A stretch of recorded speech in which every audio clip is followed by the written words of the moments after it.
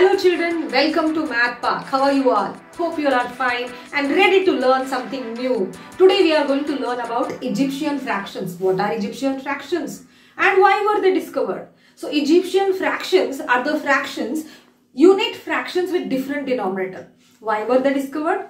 Many of the Egyptian structures required massive labor work. So divide this work among many number of people. This was easy way to divide. So that is why they discovered this Egyptian fractions, right? So any rational number, we know the number in the form of p by q, where p and q are integers, is called a rational number. This can be written in the form of Egyptian fractions. So how do we go about it? So let's take 5 upon 8. Now 5 upon 8 can be split as 1 upon 8 plus 4 upon 8, right? Now this 4 upon 8 I can simplify.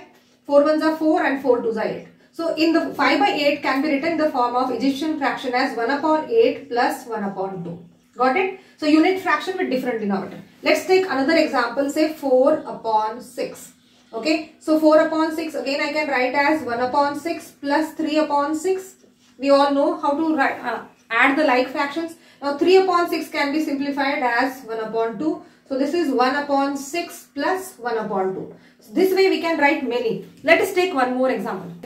Now let us take another fraction 2 upon 7. Now 2 upon 7 can be written as 1 upon 7 plus, it can be written as 1 upon 7 plus 1 upon 7. But this is not an Egyptian fraction. So what do? We take the like, again we can take equivalent fraction. Let us take 2 twos are 4, 7 twos are 14. Again this is not possible because 1 by 14 plus 3 by 14, where I am not able to simplify this. What do I do then?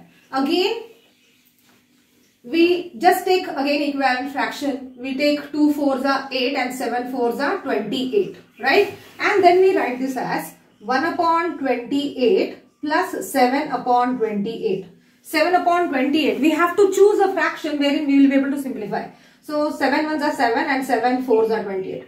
So 2 upon 7 can be written as 1 upon 28 plus 1 upon 4. This is possible with any number of fractions. Any fraction can be written in the form of Egyptian fraction. Did you all like the video, children? Learn something new? Please share with your friends. And if you are new to the channel, subscribe Math Park. Thank you for watching. Have a good day.